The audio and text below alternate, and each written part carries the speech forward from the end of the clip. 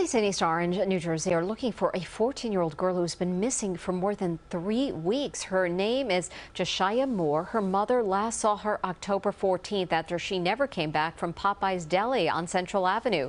According to employees, Moore entered the store with an older man who paid for items for her, but surveillance video doesn't show them leaving together. Moore's mother spoke at a press conference today. Jashyah is a smart girl, and I can't reiterate that enough. If anybody knows anything, please come forward.